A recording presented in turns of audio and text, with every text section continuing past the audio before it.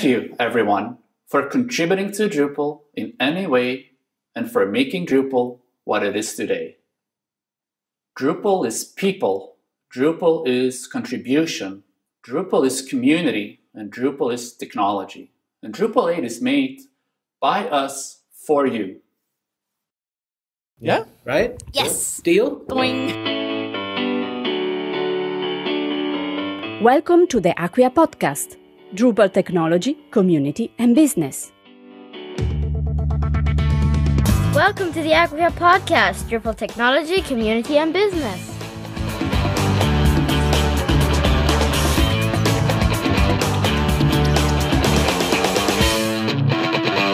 There's a module for that? Of course there is. Thank you. So, a couple more topics. And like I said, quick answers. Okay, I'll try. There are several questions that all revolve around what's the main thing you learned, what's your regret, what would you do differently? Like, what did you learn, like in the broadest possible brushstrokes, what did you learn from the Drupal 8 development cycle? There's a lot of things we've learned, and we've actually made a lot of changes as we were learning. Like, there's a lot of process changes that we've made,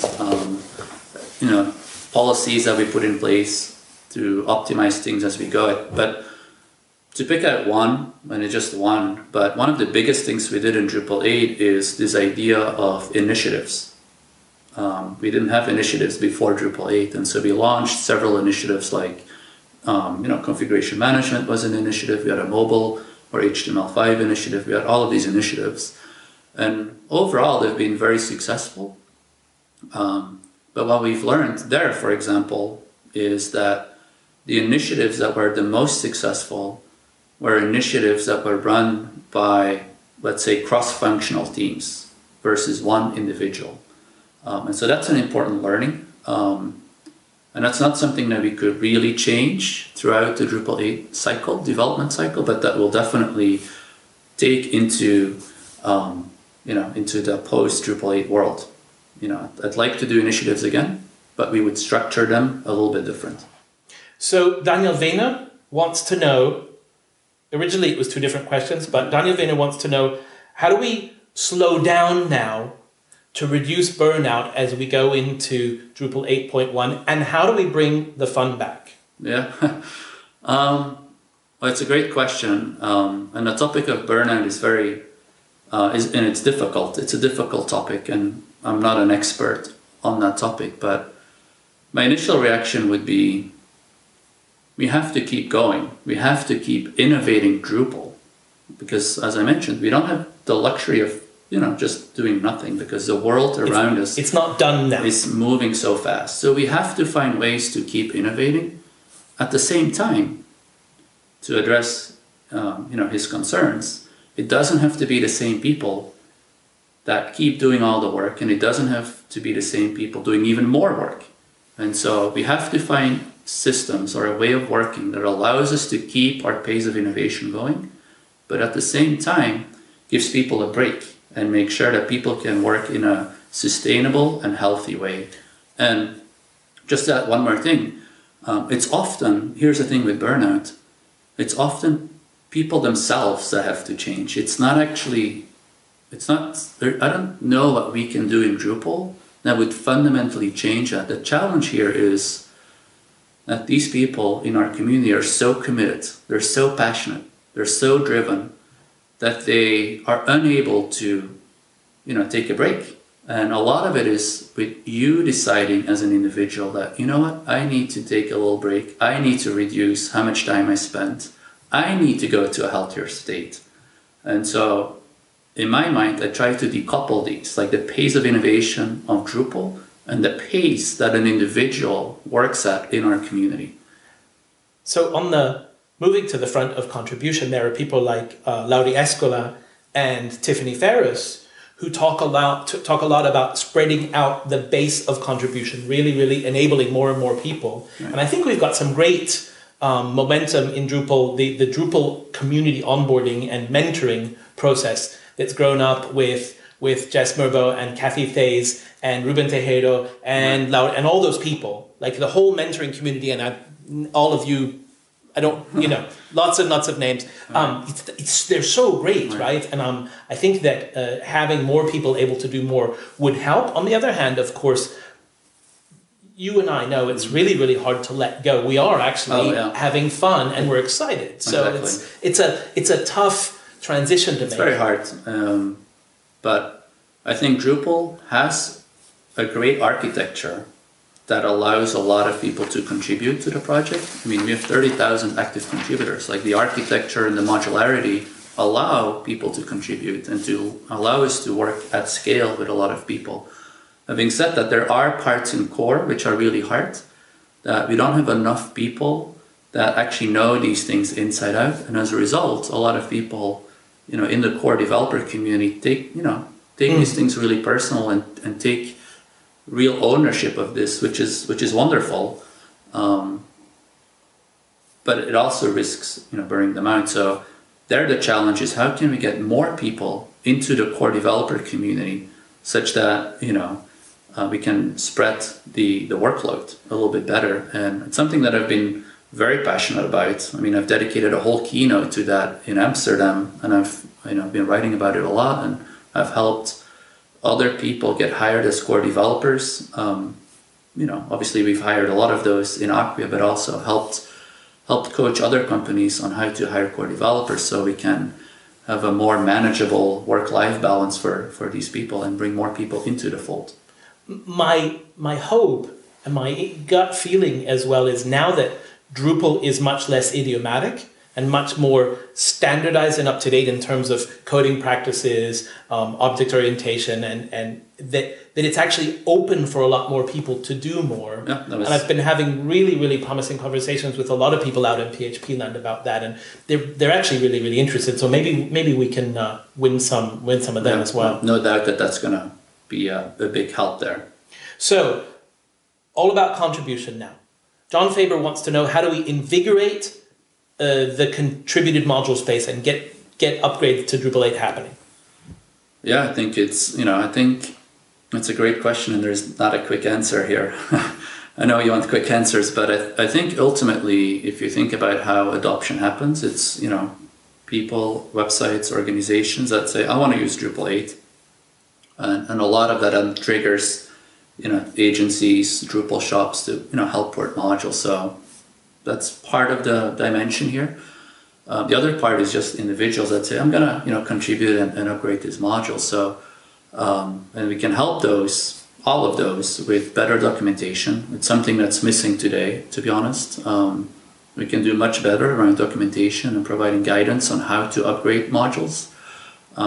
Fortunately, people are working on that documentation. There's at least 15 books being written right now about Drupal 8 as well, which is going to be awesome too, to have those released. So, I think for people like John, who runs a Drupal shop, it is selling Drupal 8 to his customers, and in the process of delivering the Drupal 8 project, helping to port modules. Right, and investing some of his profit margin into getting the platform in a state where he can then do more projects faster with it, I guess. Exactly. And I guess that's the answer for everyone involved in the ecosystem: clients, customers, agencies, everybody. John Faber also asks, and loaded question, but should Drupal shops hire core contributors? I think so. Let's see how much detail I want to go, but I think, John runs chapter 3, and he did a blog post recently, I don't know if that's why it's loaded or not, about the impact they've seen from hiring Alex Pott, which is one of the core contributors, core committers. It really helps when these core contributors spend some of their time helping to do basically marketing and sales support. And it can be, as little as half a day a week, where they're on calls with some customers, where they do podcasts or blogs. And, if you can convert a percentage of those, visitors that read these things or listen to these podcasts, they can be really adding up, in terms of growing your revenues. And then there's also the effect internally with your staff, with your employees, to have somebody that's very knowledgeable about the next version of Drupal on staff, and educate the rest of the organization, get people excited about what's coming and all of these things. So I think there's a lot of reasons why you should hire a core developer, and I think it's great that we have examples like Chapter 3, and then we have people like John making those bets, because we have to demonstrate to the world that this actually makes a lot of sense and that it can really help drive their business. And we're starting to see that now with some of the companies that have hired core developers. So hopefully that will inspire others to do the same. John and I had a couple of podcast conversations about this as well. And of course, it's really, really hard for agencies. And I think especially in the last couple of years where there's been a lot of sort of waiting for Drupal 8 and pipelines have been challenging. It's really, really hard for a company, let's say anything up to 100 people, it's really, really hard to justify every non-revenue generating hire. Right. That's a challenge. And I'm glad that John is talking about it, because he's surviving in a very expensive market. So it clearly shows that it's possible. On the other hand, Tiffany, for example, in Chicago with Palantir, thinks that maybe having one person dedicated to contribution and throwing all your sort of budget there could create envy or imbalance through your teams, where individuals could be also contributing and sort of feeling like, oh, I have to do my job and I still have to contribute. Do you have any thoughts about that? Well, there's pros and cons to both models. Where as Drupal we need help with some of the harder problems, and they're hard to solve if you only get 4 hours a week to contribute to Drupal. So to solve some of these problems, we need dedicated people, frankly. And the context switching and all of these things gets eliminated if you have a lot of time to dedicate. So at the same time, I definitely see Tiffany's point. A lot of people want to contribute to Drupal 8, and you want to make it a fair system, so to speak, for all of your employees. So I can see that as well, and a lot of depending on what you contribute, you might be able to do that in 3-4 hours a week.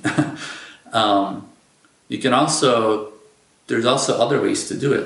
You could say you save up all of your time, and then you get 1 week to spend on contributing versus sort of a chopped up model. That's a great idea. So I think companies should experiment and should use the strategy that works for them. Okay. I don't think there's a right or wrong here.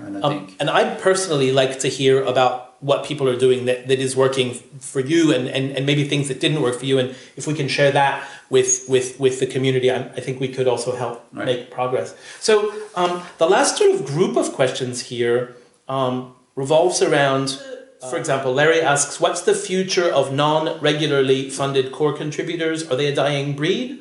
Or will the core slow down now let them back in? Daniel Wehner asks, why does it seem that nobody gets paid to maintain Drupal, only to add new features to it? And Daniel, I don't think that's true, by the way. Okay. Anyway, first of all, I think if you think about how systems evolve from sort of born out of volunteerism to, important systems that the world relies on, and there's a lot of them outside software. There, schools were created because somebody thought, hey, let's teach the kids in our town. And school system then evolved into something nationwide in pretty much every country in the world. And clearly the school system can't be run anymore based on volunteers, right? You need to institutionalize how you run schools to get consistent results and reliable system. And the same thing is true for infrastructure. Like roads were built because a person wanted to go from A to B, and then commercial interest came and actually invested a lot in roads, because a lot of the toll roads, or the roads were toll roads, so you had to pay, and a company was making money to make the roads. Those proprietary roads. That's right. And eventually that was institutionalized as well, and it's now run by governments, whether it's federal government or a local government. The military, the same thing, was very ad hoc to let's defend our village. to, you know, so there's this evolution of things are started by volunteers and then get bigger and bigger and more complex and more important for society, that they have to be maintained by full-time people. And I think it's just the nature of the beast. That doesn't mean that there's no room for volunteers. You know, I think, you know, typically where volunteerism shines is around the edges, you know, where there's a lot of sort of untapped things to explore and all of these things. So I think it's a little bit natural. And so, you know, we can't deny what's, you know, sort of these big trends. At the same time, you want to continue to attract volunteers by, and, you know, I definitely encourage them to experiment around the edges, even the edges in core. I mean, there's a lot of different things people can do. And the other thing I'll say is, you know, a lot of the core developers that are being paid, you know, especially the ones on my team, they are, you know, helping to maintain things. Like, they're not just innovating things. I mean, we spent the last 2 years, frankly, not adding features. We've spent the last 2 years with a team of 5 people, fixing bugs, maintaining things, putting things in place for the Drupal 8 release, helping to raise money, helping to allocate money in Drupal 8 Accelerate. I mean, we've done a lot of sort of blocking and tackling, maintenance-like work versus going to build the next Spark or the next, you know, big thing.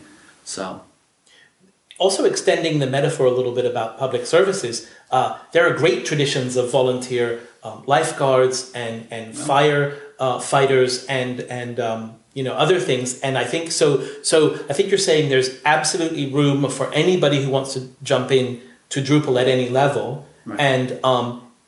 And there's also a really natural professionalization of the ecosystem right. going on, which is simply a consequence also of our size and sort of right. economic consequence. And I think what people have to understand, it's not a bad thing. You know, it is what it is. And like in any society, there's room for volunteers in different pockets, you know, left and right. And then there is a need for, you know, professionalism, to use your word. So cool. Hey, thank you so much for taking the time to talk about this. Happy birthday. Congratulations on Drupal 8.0.0. Is there anything that you still want to get off your chest? Not really. Not really? Just happy. Go port modules. Go port modules. All right. Awesome. Hey, Dries, thank you so much. Thank you.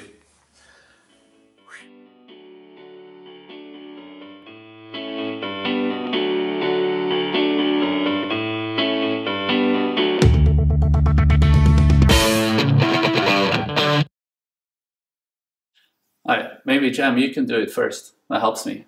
If you're a pre-actor. We can read it there. You can read it. Can you read it big enough? In front of the camera. Oh, stand here. Stand. Yeah, you have to like to stand like a little bit like this. Just a little bit higher because now you're like this is. So then, and you do my arms, okay? So actually, put your arms here. Do it like that. Drupal is people. Drupal is contribution. Drupal is community. Drupal is technology. Drupal 8 is made by us for you. Thank you, everyone who contributed in any way to making Drupal what it is today. All right. All right. Let's see it again.